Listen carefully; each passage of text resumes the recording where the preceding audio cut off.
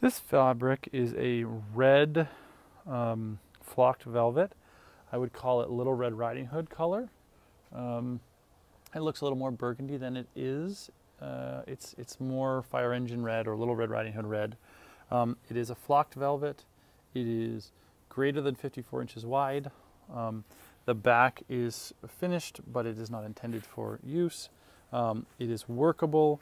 It is ideally suited for stage curtains or red insulated drapery in your home, or more appropriately for upholstery needs.